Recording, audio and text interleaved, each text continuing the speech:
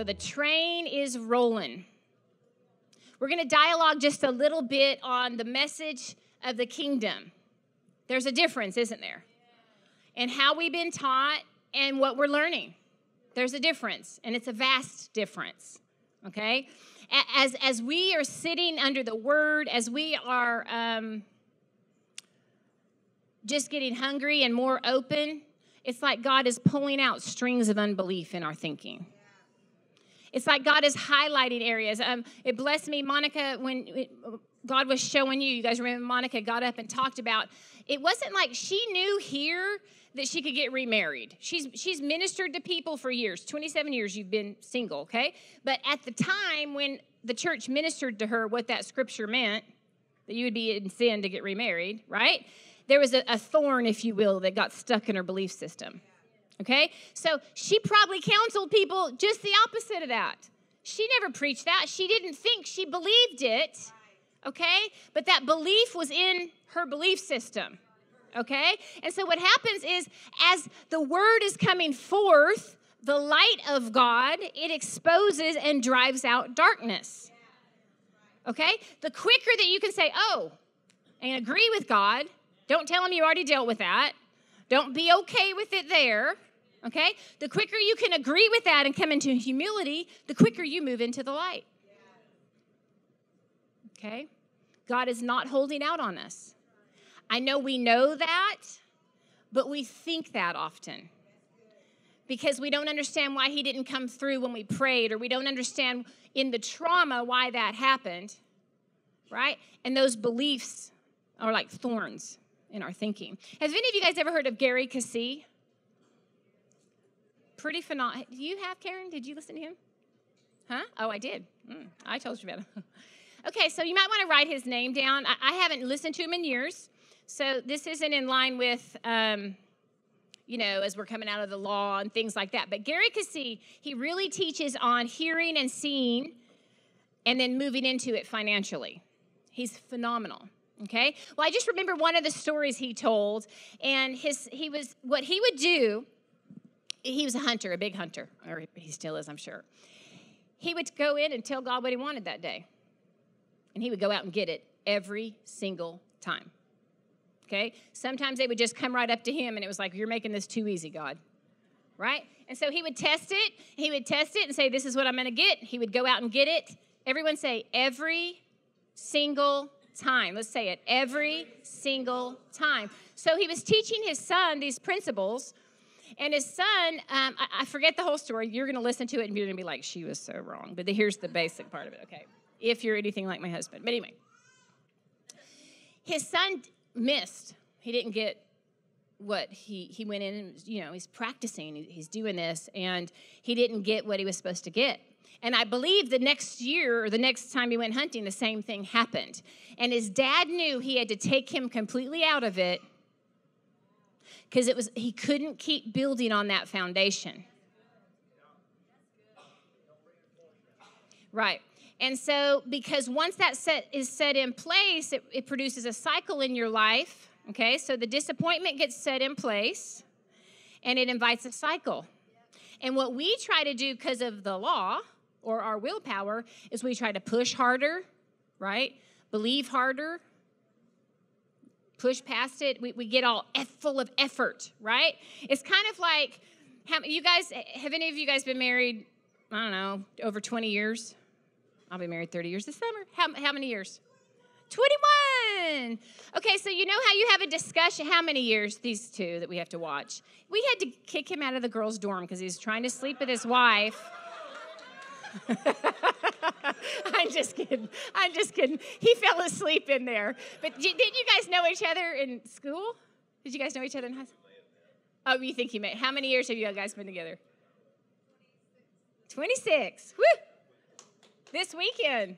Yeah. So it's kind of like you have a conversation with a friend or a husband, a wife, a parent, whoever, and they can't hear you. It doesn't have to be about God. It could be about anything. You're just trying to share what you feel. It could be a view about whatever. And then, that topic comes up the next year, 5 months later, and you try to re-say it from another angle. and they still don't hear you, right? And I mean, you guys may not be this stubborn, but we had some of the same conversations when we were willing to admit it for 27 years. You know what I'm saying? You're like, and you couldn't get anywhere because from that point, there was no budging. You couldn't just drive through it and see different. It's like trying to sit down with somebody that has their mind set on how they believe about God, and you're trying to prove to them how they should believe. Has that worked for anybody? But yeah, we try to do it, you know. I mean, I've done it with my children. Like, I'll say the same thing in a different verbiage. Maybe they won't know it's the same thing. You know what I'm saying? It's been really neat as we went to Kirby because they're from Sri Lanka, and so everybody is kind of letting them off the hook with their terms. All us people that were raised charismatic, and you know, so maybe their terms are not all the Christianese language that we were raised in or whatever. And so they'll use words like frequency, right? And so I'm texting my children as we're at the conference, and I'm like, it doesn't matter what you say. It doesn't matter what kind of face you put on. It's the frequency that you release. That's how people receive you. But I've said that to them their whole life. I just didn't use the word frequency, and I'm thinking now they're going to see it. You know what I'm saying? But the bottom line in it, whenever that belief or that thorn gets stuck in there that Monica didn't even know was there, okay, it sets in place a pattern. And until that gets pulled out, the pattern continues. And what God's doing right now is there's a washing of the word like we've never seen. You know, Josie, when we're going to recap on several things, and I'm going to have some of you guys share some stuff, okay? So bear with me here. When we were at the conference, because so much is happening. Isn't a lot happening? When we were at the conference, we went to a conference in Florida, and that we were just having the conversation before wasn't even in the service, and we were talking about this. And the blood that was shed to get us this. I mean, not just his blood, you know, but his disciples, and then people his blood is still being shed over this book. And I believe in America, of course, you guys know I raised Josie on Voice of the Martyrs, God love her. You know, it was like children's bedtime stories, you know, and they would start off saying there are more martyrs right now than any time in history. Good night, you know. and Josie's like, I will give my head, you know. That's the truth. That's the truth. I would read these stories to her. Fox's Book of Martyrs. How many of you guys have read that? You know, you guys need to read that. Don't make me start reading these stories to you.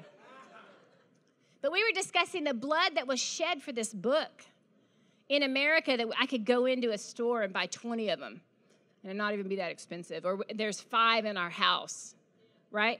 And so we were discussing it not because of guilt. If you hear guilt ever in any of these messages, that is not the voice of God, and it is not our heart, okay?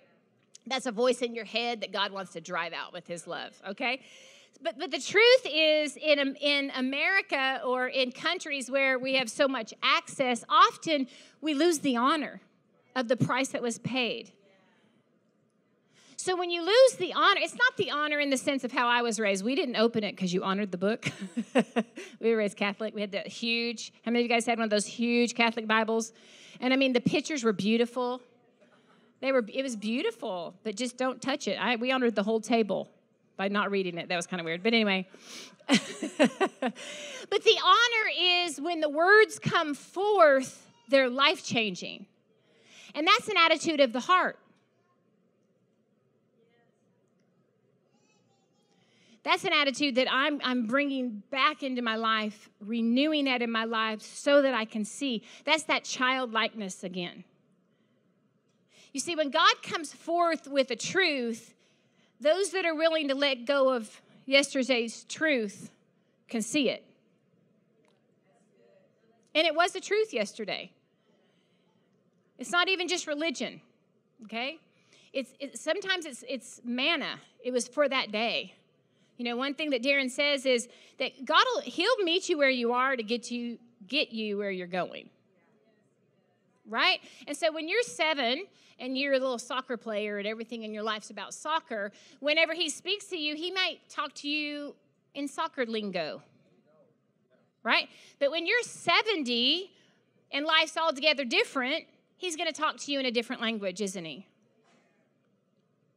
And we have to be willing to let go of the last thing. And I don't mean don't honor it. We're thankful for it. But in order to see, and I'm saying that because the kingdom message is here. 2 weeks ago, Darren asked if we understand God's house, what God's offering us.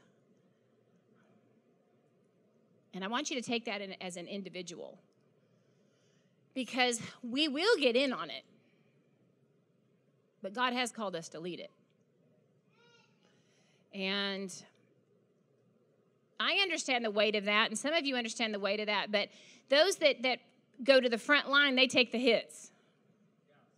You understand that? How many of you guys took a lot of hits when you began believing in tongues and miracles and moved away from something, right? And the persecution, yeah. A new truth, if you're ready to proclaim it and establish that you believe it, you're going to take some hits. And it's not to be afraid, because with persecution comes blessing, right? But in it, God's house, the people that God has gathered here, is asking God, asking yourself, do we understand what God's offering us here in Houston?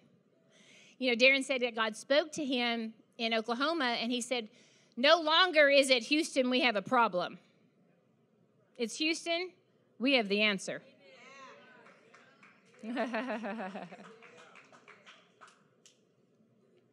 And that's not arrogant. We went to Florida. We really went to meet Kirby and Fiona for what they're doing and have done in their nation. And we ended up having joint rooms with them. Is that not the funniest thing?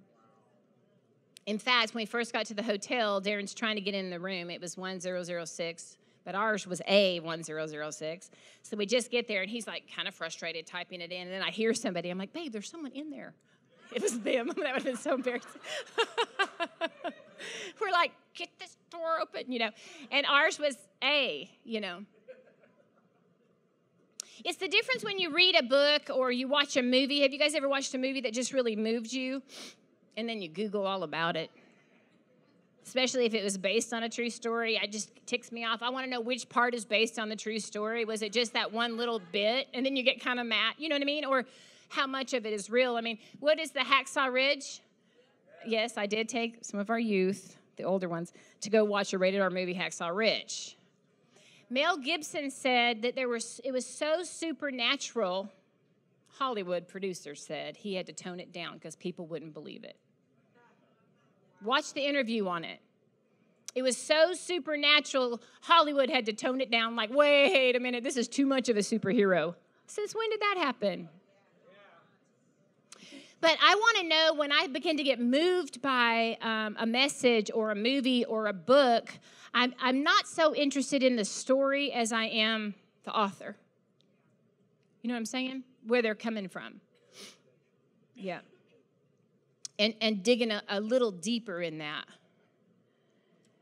And that's the difference right now, guys, where we are as we're hearing this message. You know, you're going to hear things like, how far do we want to go? How far does this rabbit hole lead us? Right? You saw a rabbit this morning? We've had consistent words about Alice in Wonderland and following the white rabbit.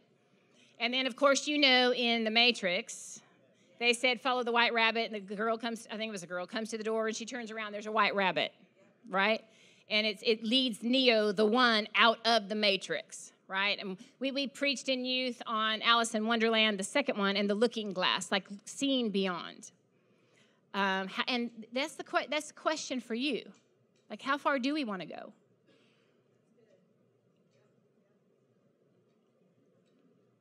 How far do we want to go? The message that it's going to increase. You're going to hear it more and more quickly because of the internet. Because those that are hungry, I mean, you guys, what I do is I'll sit and listen to somebody, and everyone they mention, if I'm moved by them, everyone they mention, I write their names down and find them. and just networking it and pulling in what's happening in the earth. We've never lived in a time like this, that we can draw from little obscure places and what they're operating in. I told you I'm purposefully provoking myself because I don't want to be okay to settle. So when I'm talking about knowing the author, when I'm hearing the messages that is coming out of Sri Lanka, it's not like I need to sit down and have hours of meetings with them. I'm not trying to, but I wanted to see the people. Because to a degree, we knew a price that we've paid. And we're ready. And this message is setting people free. The message of the kingdom. So can anyone tell me just maybe one thing, it can just real quickly, that is different with the message of the kingdom than the message that we've heard for years? Unity. Like with each other or with him?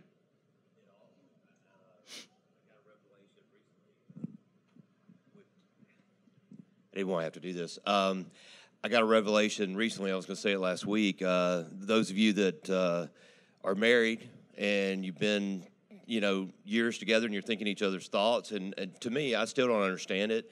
It trips me out that Laura and I, not just basic things. I mean, we say the same thing. We're thinking the same thing.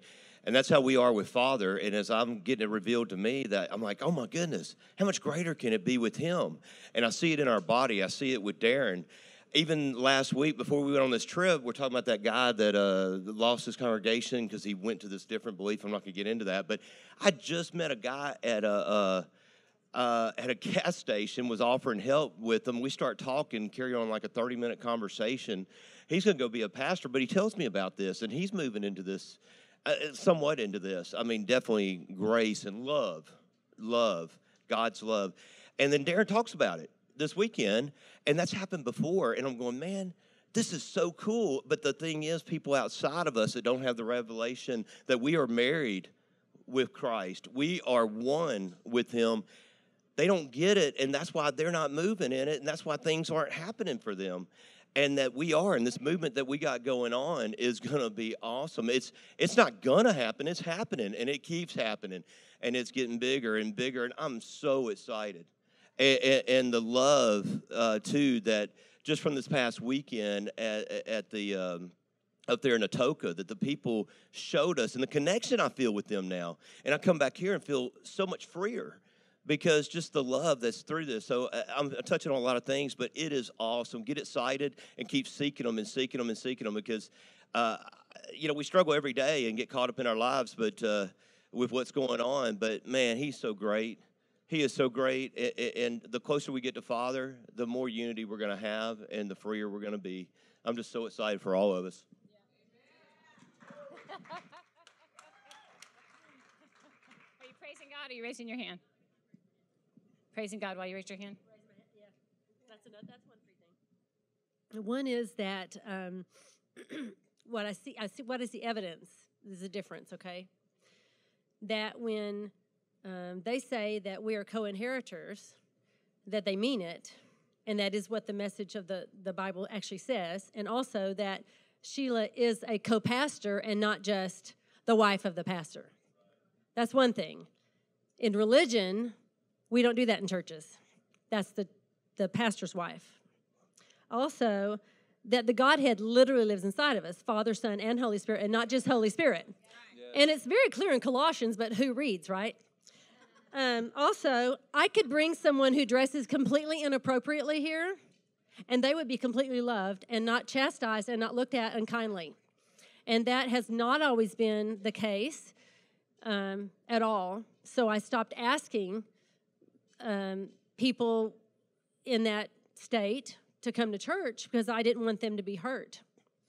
And the last thing is, well, I've got 1,000 things, but we are already forgiven.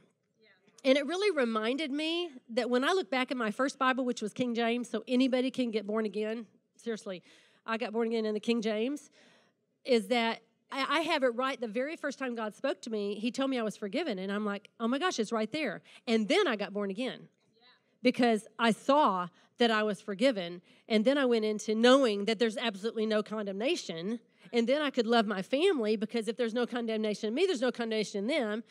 tripped me out. Like, I love that word. And the last thing I'm going to say is that see the kingdom, it's out there, not in here. And so as a person in ministry, my first struggle was, well, what do I do here? And their struggle was, what are you going to do out there? Why do you want to be in here? I'm like, well, I don't know. It's all I know. So it's literally taken me 3 years, solid years, of my mind being realigned in the Word of God that says, I have a message. And yes, I carry the message of the house, but it's because it's become my message, not because I'm carrying the words of a man or a woman that told me I need to carry their message so that I can go to church here. And that really is the difference. And if you really want to know the difference between the kingdom and religion, it's all about relationship. They're not here to control us. They are here to mature us and grow us up in the love of God so that we can go out there and love people in the love of God and receive people in the love of God and invite them here or set them in somewhere else. And if we wanted to have our own church, they'd say, let's sow into that because they have a no-compete policy. The blood has settled it all. There you go. I like that. That's a T-shirt, no compete policy. Can the camera see over here all the way? Because if not, we'll have them come up. Come on up. Look right into the camera. So, Peter, what do you believe the message of the kingdom is? Hi, folks. No. What I've realized is Darren has spent a lot of time talking about the poison that religion is on several levels, and really how you don't even know to what extent you've been drinking the tainted water, shall we say. But to me, I think really if you've grown up with religion, and even if you've grown up in the world, you've grown up with a great, unfortunate skepticism towards how God really is. You know, you haven't seen him as a loving dad. And what I really think that an expression that my wife and I have heard through other sources and that Darren and Sheila have said, but really when you start to believe that it is too good to be true, because whenever you get into a business deal, you hear, oh, it's too good to be true. That means instantly skepticism. Don't believe him, don't believe him.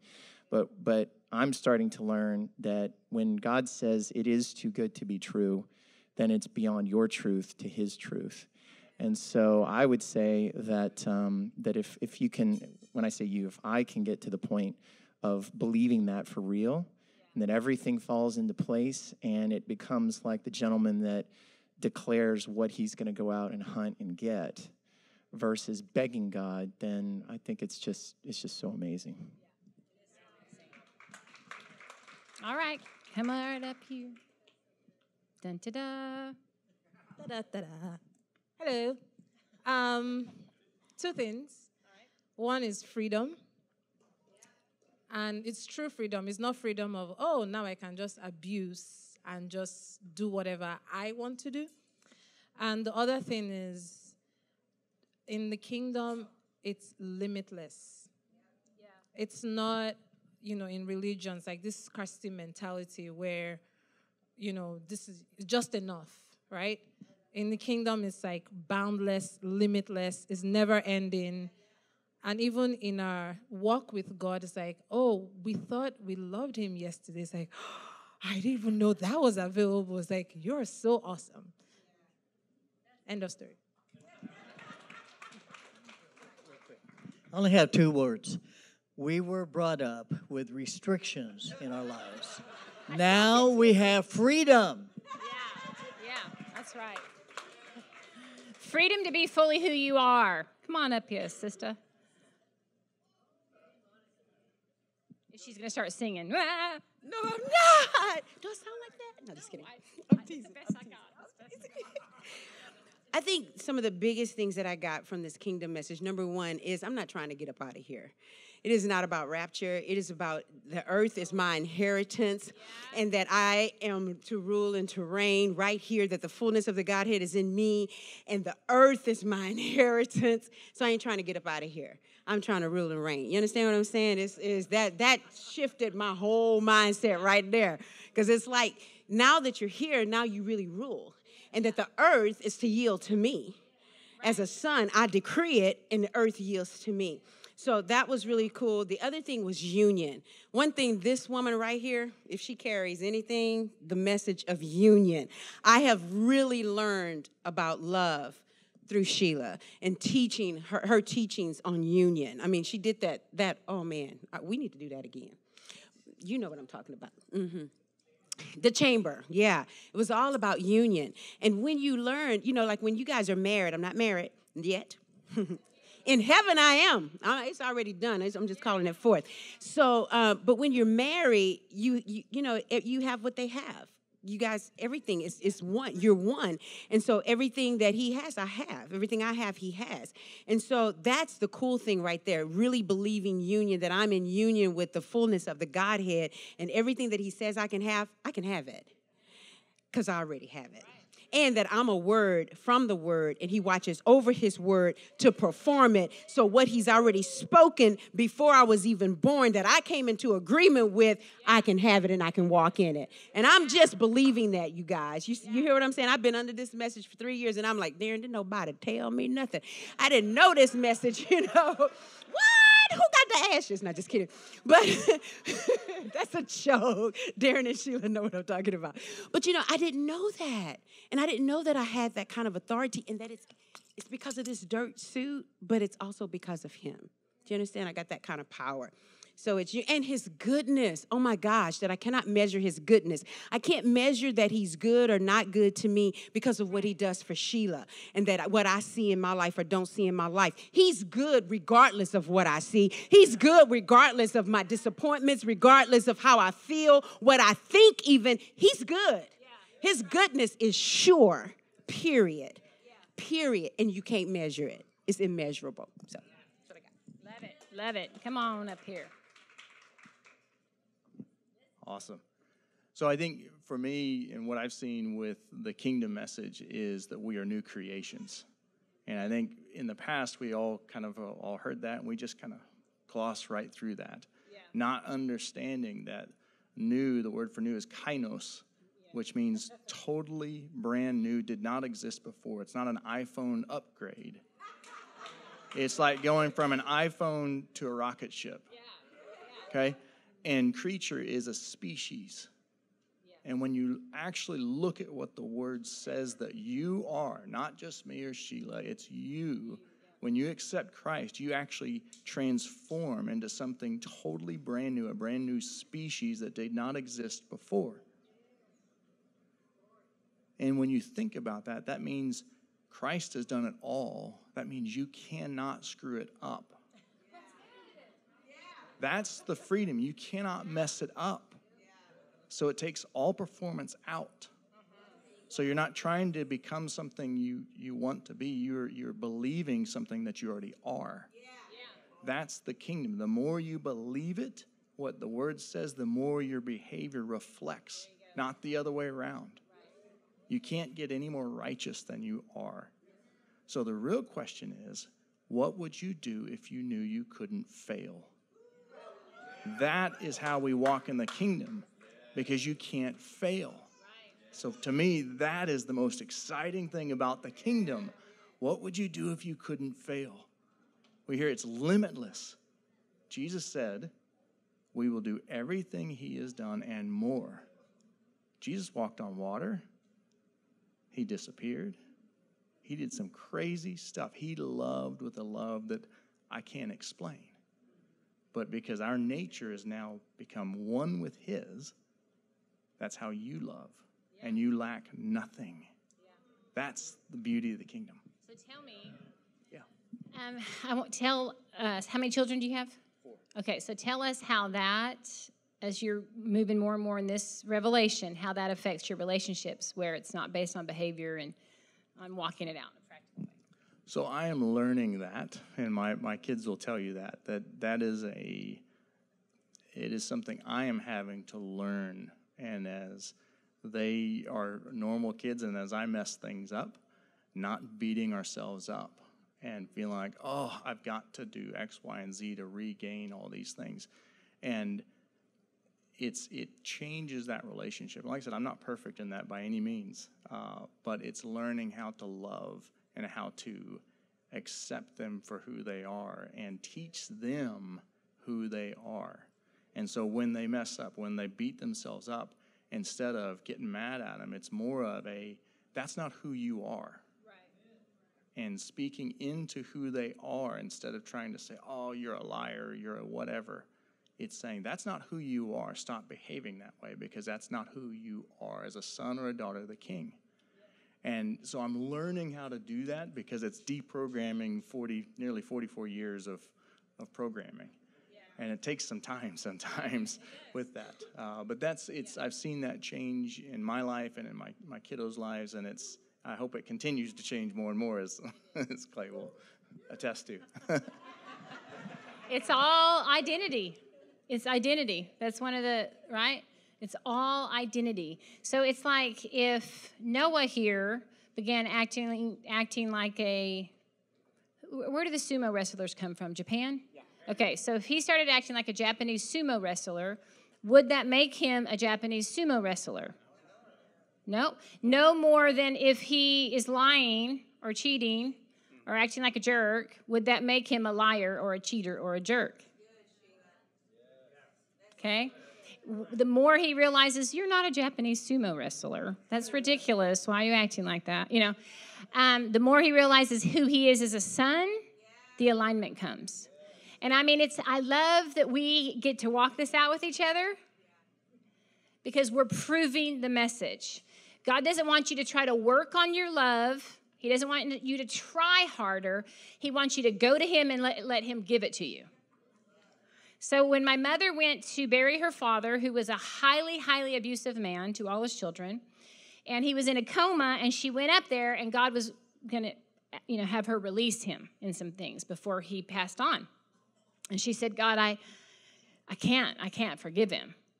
And he said, then forgive him with my forgiveness. And she was able, just like you would go and turn around and get a bucket of water and then turn around and give it to him.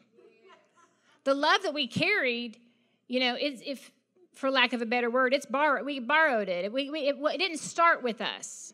So I don't have to work up more love for my family or for those that have abused me. I don't have to work up anything. The more that I see who I am and how adored I am when I wake up and see his smile over me, the more I am full of his love, and I have nothing else to give. And don't feel condemned if when you get punched, you want to punch back, all right? Because we're walking this out. But one of the greatest things that you can do for your children is repent in front of them. And say we're changing and we're free to make mistakes. And even as God's house in this family is we want you to know that we're free to make mistakes because we're walking this out. It's awesome. Father God, you're so good. You're so good. Everyone close your eyes for me. Everybody close your eyes. Close your eyes, close your eyes, close your eyes. Okay. Oh, Father God, you're so good. I want you to imagine this picture. How many know that God speaks to us through our imagination, our dreams, our visions? He speaks to us all the time. Oh, I want you to imagine this. I want you to imagine the deepest, tallest, mightiest purple mountains. Oh, they're so beautiful. The deepest purple mountains. And now that there is a river flowing through these mountains, it's the bluest of waters. Just hear the water flow through the river over the rocks. And that there are vibrant, beautiful fish swimming through this river ever so peacefully. And that there is a green pasture, and there are beautiful trees on each side of this river. The most vibrant colors of these fruits that are on these trees that are good. These are all good. And that in these trees that there are animals frolicking through this pasture. And it is beautiful, and it is peaceful. And God has made all of this, and God has said, this is good. This is good. But how much better, how much more beautiful, how much better could this be if you were in it? How much more beautiful could it be if you were in it? I want you to hear God say your name. How much more beautiful it would be if blank was in this picture. And that the Father loves us so much that things that we think are beautiful, God says, no, you are more beautiful than this. There's a worship song that we sing, What a Beautiful Name It Is. And we're worshiping to God. And there was one time I was worshiping, and he does this to everyone. And that we're worshiping, we're saying, what a beautiful name it is, what a beautiful name it is, in the name of Jesus Christ our King. And God is saying, you're worshiping to me, but I'm singing right back to you. I'm singing right back to you. In fact, he's saying, what a beautiful name it is. What a beautiful name it is. The name of Sheila, my daughter, my princess. He does that to every single one of us. He sings to every single one of us. And all we have to do is listen. So, Father, you are so good. You're so good. That's awesome. So how do you beat that? I know. Everybody. For years, I kept hearing people say relationship with God, and I never understood. And I kept thinking, okay, if I wake up every day at 6 in the morning and read the Bible, or, I wake up at 4 in the morning and pray, that's where I'll find my relationship with God. And I found freedom. It's not waking up at 6 in the morning. It's if I wake up at 6, it's because I want to hear from him and I want to know who he is. But it's not what I do. It's not my work, because he said, it's done. I did it. And so this kingdom message has given me that freedom to know my Father. When you come from a home like I did, where that father relationship has never been there, you never quite understand, because God was always untouchable for me. He was someone up in heaven that I just couldn't know, and I couldn't reach, and I couldn't do enough to get to him. Because every time I thought I'd do something good and then something bad, and then I'd fall back into saying, no, can't do it. Sorry, God, forgive me again. And I finally understood that he said, when Jesus said, it's done, it's done. It's not what I can do, it's what he does in me. And he's no longer up there, but he's in me. And that's what I've learned with the kingdom message. That I've had that intimacy with him. I have that moment with him. I have felt Jesus' arms wrapped around me. I have felt us becoming one. I can't even explain. I wish you all were there when that happened to me, because I couldn't stop screaming in my home. And just knowing that, just standing here, not even my words are enough to say what he has done in my life. And so that's kingdom message. That's freedom. That's real love. And this is why you guys are family. Because when you're in that kingdom message, this isn't a church, this is family. Because we're all connected. And when one hurts, we all hurt. And when one is happy, we're all happy. And that's what kingdom message does. It gives you that freedom to know that this is true family. All of you guys. Tell us about your daughter. Oh, okay. So little ones, you know how little ones, we think they don't hear, and they hear. And 2 weekends ago, we were sitting here when Darren, she's 8 years old. When Darren was talking about God's house, she didn't want to go to the children's room. And so she sat here and she said, hey, Mom, can I just start writing in your journal? And I said, yeah, go ahead and start writing in your journal. And she started speaking about the freedom she has in Christ and how she's God's house. And so I'll just read a little piece. She said, life is great, but it's good because Jesus is in our life, and we have freedom. And we don't need to ask Jesus. He will give it to us, and we will have it if we accept it.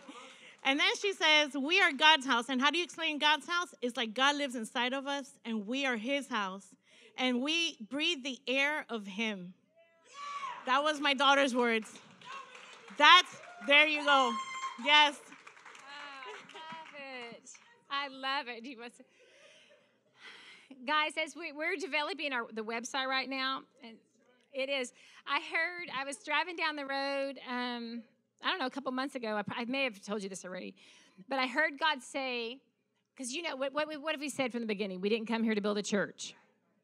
But then we're like, well, what are we doing? You know what I mean? Like, what do you want us to do, We want to gather. We want to worship his name. We want to connect people to Father. We want to see lives change. I know culture will call that church, but that's not what we came here for, as far as to that pressure on how to get it right and build something. Anyway, I heard God say that God's house, and he's showing us how to do the website and connect with people. It's a movement. It's not a place. because you are God's house. She is God's house. It's not the name that's supposed to be on a building, it's us. And it's Washington.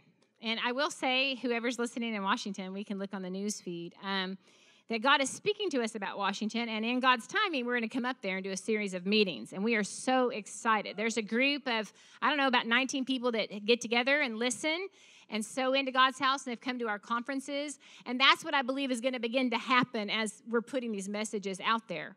That people are like, I'm God's house.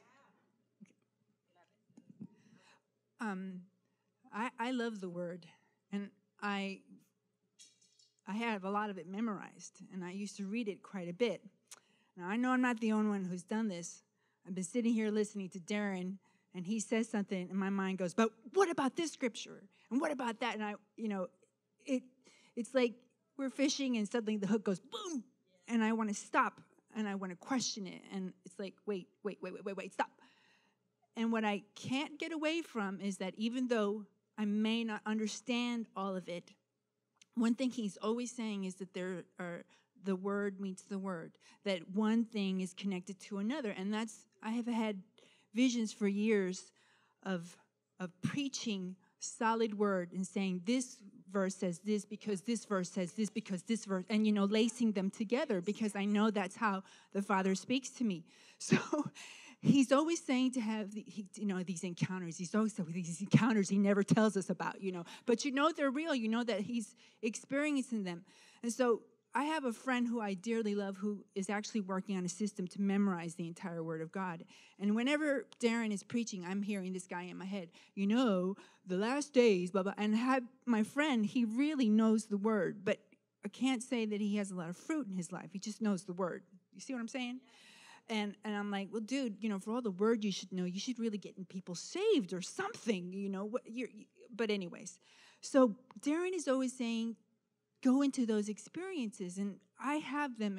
And I can't tell you how often I've had an experience during the week, and then I'll come here and Darren will preach on the very thing, or even just during worship. And so what it's finally let me do is, okay, Darren will say something, and then that thing will pop up.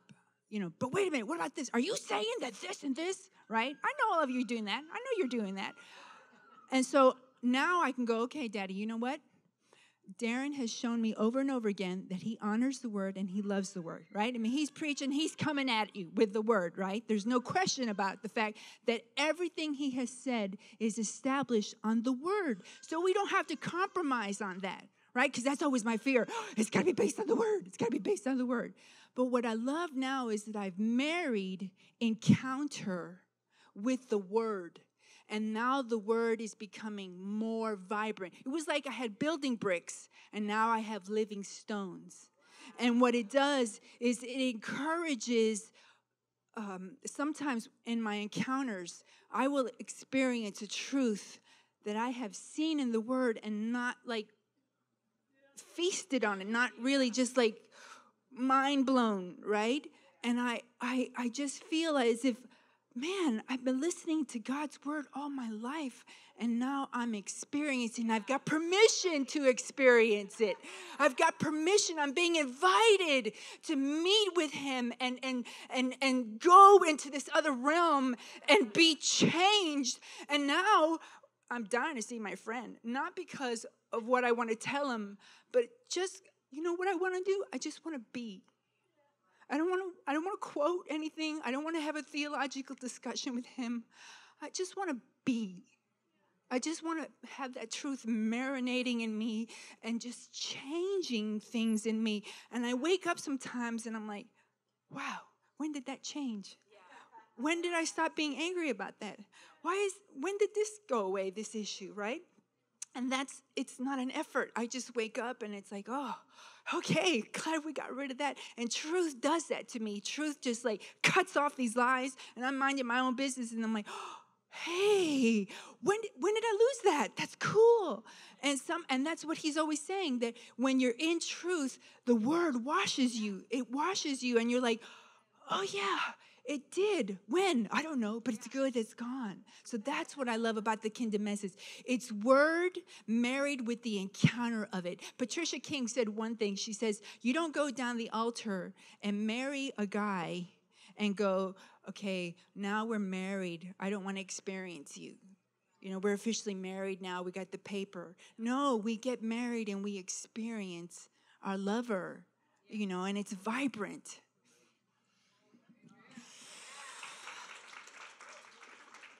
The Spirit is the animation of the Word. Think about that word, animation. And you guys remember, Darren said that God had him for a year. A couple pastors got real mad about this, that he said it from the pulpit, to set the word down for a year. And he was still preaching. And he would just, I mean, he knows it. He's like you. He's devoured it through the years. But God told him to stop it, because when he would go back into it, he said, you already know what it means. You know, and that's why it's not an age thing. We know that. It's the eternal life, us in the Spirit, it's not an age thing. I know there's been, like, we call them youth movements and things like that. But what happens, guys, is a lot of times people that haven't been trained move right into it. But it's a position of our heart. And what I feel, Lucy, that the position of your heart is you're a worshiper. And because you're a worshiper, that's what moves you into seeing even more. It's the foundation of the word. In fact, let's look at this real quick in Luke 17:11 with the 10 leopards.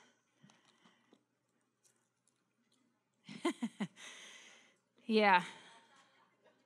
Lepers? The leopards. I typed it in, and it showed a guy with Okay. That's from Oklahoma. I guess it's from being in Oklahoma. Thank you for pointing that out, Peter. Although I do that to Darren all the time. Okay. All right, let's look at this. 17:11. Now, on his way to Jerusalem, Jesus traveled along the border between Samaria and Galilee. And as he was going into a village, 10 men who had leprosy met him. They stood at a distance and they called out in a loud voice, Jesus, Master, have pity on us. Show us mercy. That word means relieve our affliction. Throw me a bone here. How many of us have ever prayed like that? Can you see we have leprosy? We heard that you can heal. Throw me a bone here, Jesus. You know, show me some mercy. 14, when he saw them, he said, go and show yourself to the priest. Boom, it was done. At his word, boom, here's your mercy. And as they went, they were cleansed. Everyone say cleansed. That word cleanse means they were free from filth, or they were set free from sin. So at his word, they were forgiven of their sins and freed from the leprosy. They were cleansed. He released grace, and he cleansed them. Jesus, Son of David, have mercy on us. Go and show the priests. He released mercy. He released grace, and they were forgiven. They were cleansed. Okay? And that's where a lot of churches are stopping right now, and they're camping out just on grace. And that's the difference with the kingdom message. It is all about grace, and it is complete grace, and it is all him. But they were cleansed, and only one of them turned back. Okay? And this is when we move into a little more dominion. 15, one of them, when he saw that he was healed, he came back praising God in a loud voice, and he threw himself at Jesus' feet and thanked him, and he was a Samaritan. So as I'm saying with you that you're a worshiper, that you're full of thankfulness, that you're full of gratitude, one of them, all of them were cleansed, free from their sin. All of them received the mercy, received the grace, which was God, and it was a beautiful thing. But one of them stopped and went back, and he was praising him. Okay? That word praise means that they began to recognize, who is this man? They didn't just receive grace, this man recentered his life to glorify. That's what that word means. To exalt him. So there's a receiving of a grace, there's a revelation of his blood that is setting us free. I mean, we are free. We are free from the law. We are free from Adam. We're a whole different race. We are free. But that's the open door that we walk into and we move into freedom. Okay? But the very word freedom, D-O-M, represents dominion. So you are free to take dominion. So he is releasing his freedom, not just for the sake of you to be free, although his mercy is for everybody. It did say he forgave the whole world. It's there for everybody. It's his freedom, his forgiveness, his love, his blood was shed for the earth even. For everybody, all of mankind was changed at that time. He finished it. But this one man turned and he recognized, and that word means he glorified. He began to celebrate. He began to magnify, not his freedom, but the person. So he went from, oh my God, I'm free. Like, could you imagine? You know, our kids went into Hunter and Josie were there. Alex didn't get to go on that trip, but they took a mission trip to India, and they went into a leprosy colony. Now I'm nervous to say leopard. I'm like, what was I wrong?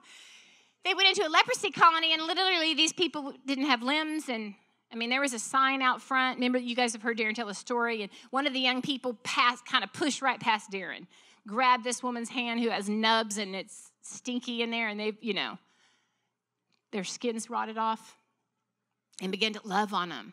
And I mean, I have a video of it. It's pretty neat. I may just like put it on Facebook so you guys can see it. And they're worshiping, and the presence of God was already there. They thought we're here to bring the presence of God, but the presence of God was already there. But can you imagine when the freedom is released of your sins, of everything that had from Adam until that point, he released cleansing from filth. And all of a sudden your limbs grow back. I mean, what state were they really in? Their nose grows back. They didn't even know that they were handsome. They were like, dang. You know, they didn't even know what they looked like. They couldn't remember maybe. You know, and they began to celebrate their freedom, which was a good thing. But one of them turned to say, who is this? Who is this that has the power to cleanse me? My whole life I wanted one thing, I thought. And that was freedom from this filth, freedom from this affliction. But now that I have freedom, I realize the one thing that I always wanted was him. And this one turned back, and he began to exalt Jesus and celebrate Jesus and honor Jesus. Number 17:15. One of them, when he saw that he was healed, he came back. He kind of went, whoa, and then he turned right around while the other ones were celebrating their freedom. He threw himself, he saw that he was healed. He came back praising God in a loud voice. He threw himself at Jesus' feet and thanked him, and he was a Samaritan.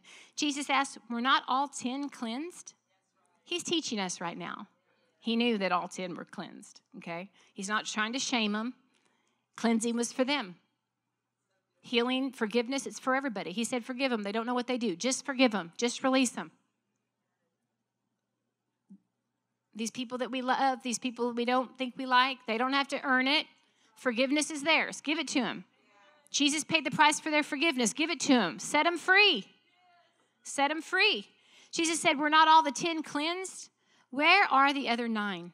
Was no one found to return and give praise to God except for this foreigner? What Jesus is saying is, where'd they go? He cleansed them for a greater purpose. The cleansing, the freedom's for everyone, but the word free to take dominion. Dominion over what? Like once you see your identity, once you begin to receive his love, then what? Then what? Was no one found to return to give praise to God except for the foreigner. He was not shaming them, you guys. From the beginning of time, God was offering a door of fellowship, a door of union. From the beginning of time. And he was offering it to these 10. And then he said, rise and go, your faith has made you well. So he looks at this man that's like, this is awesome. Who are you? And he began to celebrate his King, his God, right? He began to recognize that this is him. And in it, Jesus said, your faith, your trust, we were singing about it, your belief has made you whole. That word whole is sozo. Spirit, soul, and body. He just entered into wholeness. He was no longer just cleansed, which is for everybody. It was bigger than forgiveness. You guys know that bumper sticker? I'm not perfect, I'm just forgiven. Well, you're called to be perfect. Not by your own effort, but you're called to move into that marriage and operate with the perfect one because he made me perfect. Not by my own efforts, but by his blood. What is he offering us? God, I want to be the one. I want my heart to be the one. I don't want to assume I'm the one. I want to be the one that stops at whatever he's doing and just exalts him. That's where we see, you guys. I'm talking to you. There's some of us that we can't see. We know that it's there. It feels like it's right there, but we can't see him. And God's saying, if you'll just lay all that down and just exalt him. Listen, you were created to know him in all things.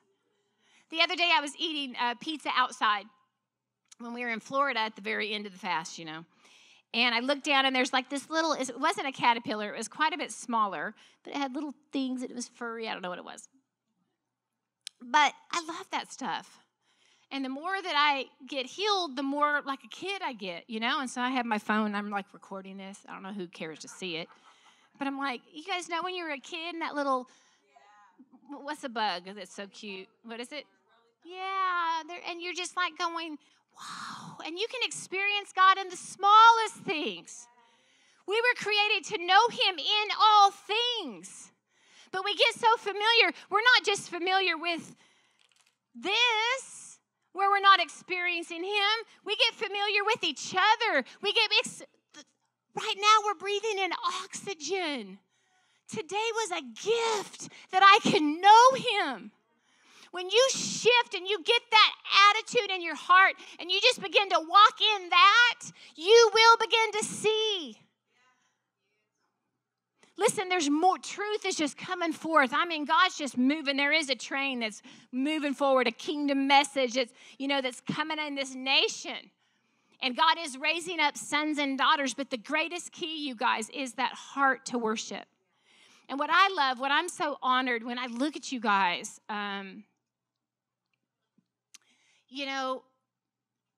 Karen, she mentioned because Gary didn't get up and walk, right?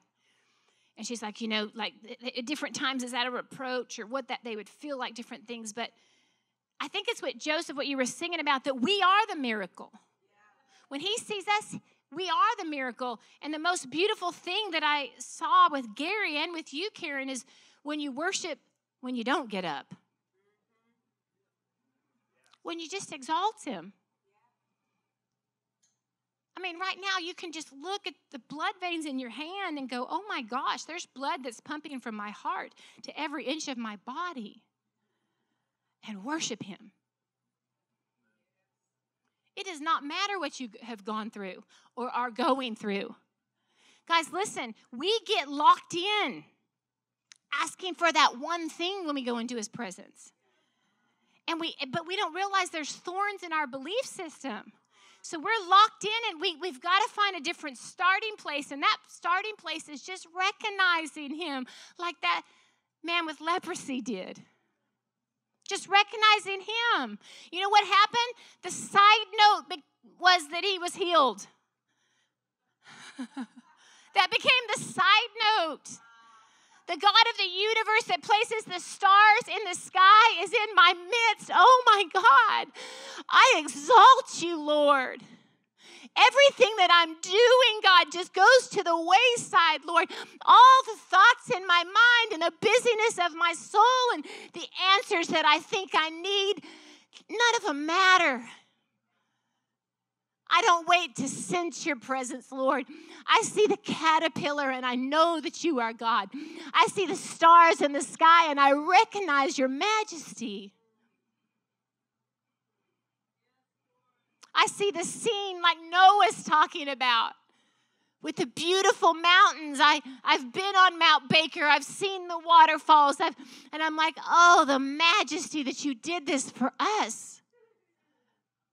God has not overlooked you because he hasn't answered that one thing that you're locked in on. Unbelief has ripped us off and religion has ripped us off, but I'm telling you how to position your heart in order to see. You worship in the prison cell. You don't wait for the doors to open. You worship in the prison cell and the doors open. That's your strategy, guys. That's the biggest strategy we have. You know, this is what's been so sweet as we've been listening to Kirby and Fiona, and I wrote them a thank you card, and I said, it's like you've given us permission to be ourselves again. All we need to do is pray in the Spirit and just read the Word. And we weren't so smart that we were trying to interpret the Word. We just really thought the Word would change us. So we would tell our teenagers, we're going to read, the book of Galatians every day for 30 days, and don't try to get anything out of it. Just read it. Because we were taught about meditation and allowing the Holy Spirit to animate the Word. I didn't know that word back then. That was a really cool word. And so I had that this is going to change me. It's like these nations that they can't put their hand on the Bible. They may find something out of the Old Testament that we're like, what? That changed you? Leviticus changed my life, It's the Word. Listen, as the truth that's coming forward, do not position yourself for the next revelation. Just worship Him. Just understand that this Word, as you stick around, is going to wash away the crap. It's going to get rid of the religion because He's jealous for you. I promise you that He wants you whole more than you want to be whole. That He wants you to operate in the freedom that He made available with His blood more than you want it. So as these belief systems come up, you got to say, not today. Not any longer. No longer. That's it. He's good and He's only good. And you have to tell yourself that. That's how you position yourself for the more. We took notes, but somebody said, I don't know if this, that they have meetings where they ask you not to take any notes. Now, if you're taking notes, don't feel bad. But just let it wash you. You're going to get it. Jared spoke. Wasn't it good in Oklahoma when Jared spoke? Actually, guys, in June, Jared and Tammy are going to be with us when we do the joint service over here. They want to just come be with us, and then in June he's going to come speak. I'm very excited about that. But he asked if there's been a disconnect with the message, like who's feeling that disconnect, like you feel like it's right there. Does it mean you know what I'm talking about? You're hearing it, you want it to operate, but there's like a disconnect, and especially when people are talking about going into other realms and stuff like that. I had somebody say, I'm sorry, I haven't been to heaven yet. They're like, I'm sorry, You guys know that those pictures that they came out with years ago, and you couldn't see what it was, but then if you rested your eyes, it'd be like a dinosaur? That's what this is. Darren mentioned that he would go, I'm going to have encounters. You started seeing that it's impossible. I'm going to have encounters. And he would go spend time with God. Nothing. Go spend time with God. No experience. Go spend time with God. And then he finally was like, fine. And then just went in and just worshiped.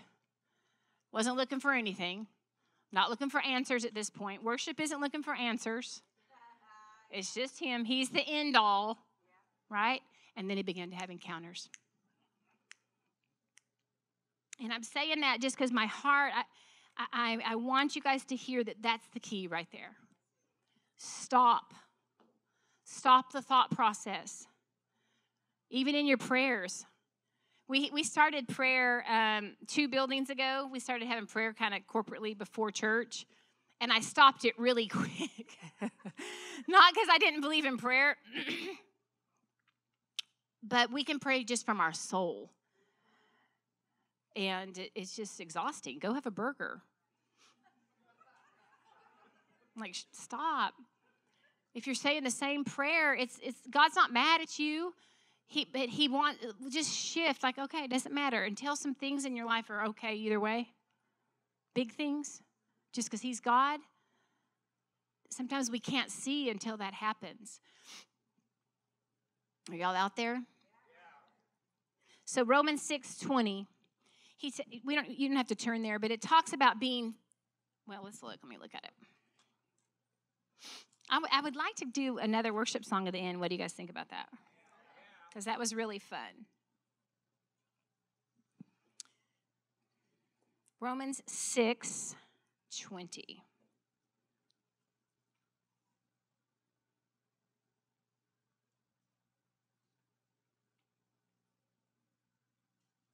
He talks about 20. When you were slaves to sin, you were free from the control of righteousness. So he's talking to the church in Rome. He was talking when you were after Adam, when you were under the law, you couldn't be controlled by righteousness.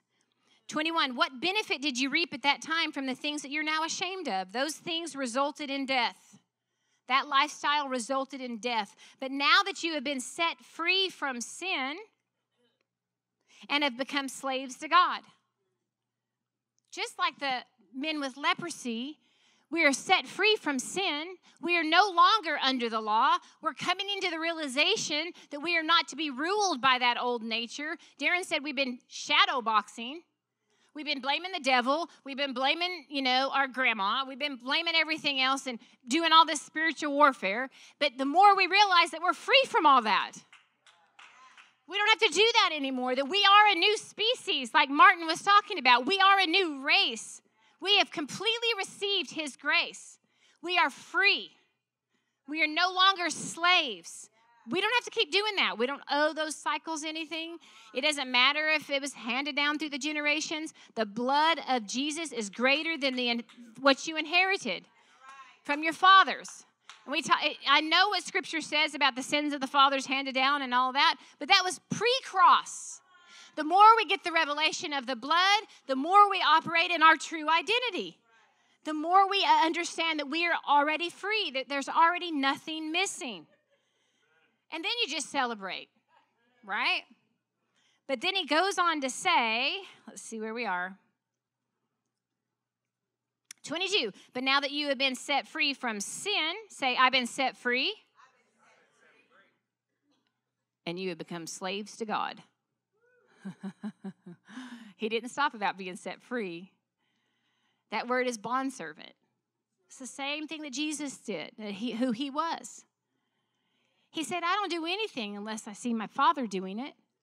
I can't do anything of myself. The Son of God cannot do anything of himself. He said, unless I see my Father do it, I don't do it. He, by choice, chose to be a bondslave, a bondservant. That's where you have no opinion. You worship, he's the center, you see, you do. You worship, he's the center, you see, you do. You worship, he's the center, you see, you do. You worship, he's the center, you see, you do. That was Jesus' life. I mean, he could have said, guys, I really want to go get Lazarus. I really like him. I'm sorry that you're hurting. I need to explain to you. I just don't have a peace about this. And he could have went on and gave them an explanation. I don't even know why God would tell me not to go right now. Maybe it's because they're going to take me and I don't want to die before his time. He didn't do that. Isn't that what we do in our soul? We hear God and then we're just like, I don't know. Your reasoning, like, oh my God, my reasoning is exhausting. You worship. In other words, you decenter from self. You see him. Once you see, you do. And then it gets shorter. It's a dance. It's relationship. Until the point you're like, when you see me, you see the Father. Now, I'm sure that when if we're acting like a jerk in traffic, that's not the Father. But the goal is we worry. I mean, I don't care if you just did something horrible. Move right into centering him as the King. He's worthy because he's worthy because he's worthy. And you can find something to begin to move you into worship. The trees They worship. Look at them. I can see them right now. When the wind hits, they worship. And you just join all of creation and begin to worship. When you see, you do. So in Romans, he's saying, yeah, you've been set free from sin, but now you're a slave to God. The benefit you reap leads to holiness, and the result is everlasting life. That's the key. Worship and see. And we're gonna go more into this next month. God's really been speaking to me, and I want a couple times where we talk about who we are as kings and priests and how we're to rule in the nations. As a priest, we are intercessors. Those of you that are moving into the things of God, it's to intercede for your family. It's to release forgiveness. Okay? As kings, you go in and you decree and you set things in order. But a king understands authority. Okay? So a king gets direct instructions from the King of Kings and decrees and sets things in order. But the children of Israel, really quick, we're moving from being immature to maturing as sons and daughters. That's what's happening. And we're all in different places in that. And it's all beautiful, and God loves all of it, and he's not mad at you over any of it, okay? If you're still in the 3rd grade in one area, he's just trying to give you the tools to move you to the 4th grade. It's fine, right? And we're going to get this, okay? What is it? My uncle was the only one with a beard in the 4th grade, right? All right. But it's an immature people, the children of Israel, they just wanted manna. After 430 years of slavery, and they're finally released, they move into the freedom, okay? But it was free to move into dominion. But they didn't take the dumb. They just got free. So he was freeing them to move them into dominion. The goal was always to bring his people unto himself, to give them the promised land. That was always the goal, okay? But the immature people, and this is the thing, I'm just like, okay, God, they just wanted the food from heaven. Satisfy me now, God. It's immaturity where God has to manifest where I can see. That's immaturity in my life. In other words, you've been praying about this one area and you haven't seen God move. It's immaturity where you'll lock in that you can't see that he's good beyond that unless you can see it. And then once you see the miracle and you're dancing, they all were dancing around the miracles. That's easy. It's those that worship when you don't see the miracles. That's the maturity. That's what brings maturity. That's what moves you into governing. When you don't understand, it's denying your soul altogether. So they wanted miracles. They demanded that God would manifest himself. Guys, it's maturity. We are beginning to mature as sons and daughters when we'll worship a God we don't see. And I mean when we don't see he's not answering. It feels like he's not answering. Where we worship him because we can breathe. Because you're amazing. I worship him because you're amazing. Because your eyeballs are just amazing. And when you're his favorite. We won't tell anybody. Okay. And when Dave came in this place, it changed the atmosphere, didn't it? Right? We vote for Dave. That's a T-shirt. Dave is his favorite. No. But, I mean, if you can't see his goodness in your life because all you're seeing is the miracle you need, you've got to shake it off. You've got to get away from that so that belief system doesn't begin to define your life. When Gary could see, he took his son out and he had to reprogram his thinking until he could see that God is good, and then he went out and said what he was going to get and shot it. He's teaching us how to govern. An immature people exalt their opinions. That's the murmuring and complaining. That's, what do you think we should do? You think we should go another round? You think this is supposed to last 40 years?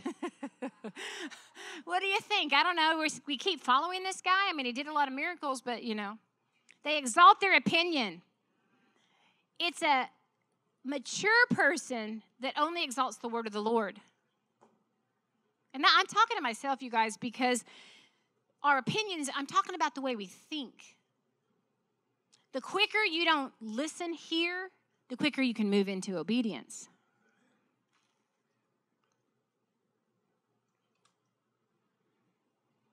So Joshua and Caleb, there was only two.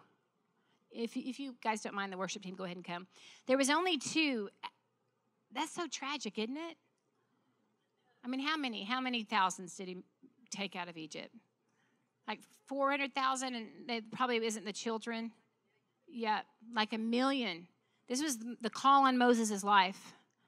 The miracles, like I've never seen these kind of miracles. Has anyone here seen these kind of miracles? None of their clothes wore out.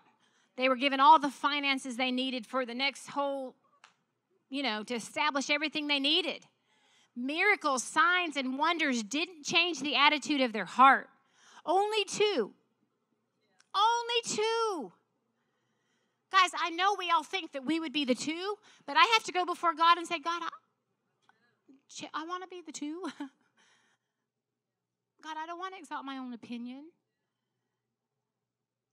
God, I don't want, to be lifting up what I want, or I don't want to lock in on what I have to see you do in order for you to be good. God, you're good because you're good because you're good.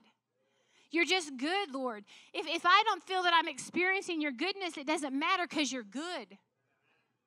Guys, I'm telling you this. I know it's really simple, but these are the keys, God's house, that we can continue to move forward in this. I mean, you've memorized a lot of the scriptures, right, Lucy? It's amazing. But it's that heart of a worshiper that causes you to see. That causes you to see. And that's when you worship when it doesn't look like it's good. Father, I just thank you for your people here, God. God, I know that you're strategic and you know what you're doing, God, and you gathered us together to know you, God. God, we're so honored to hear this message that as it's unfolding, Lord. We're so honored to have access to your word, Lord. We're so honored, God, to be born and to live during this time, to live in this city, God. God, we're so honored to be a part of something that's bigger than ourselves.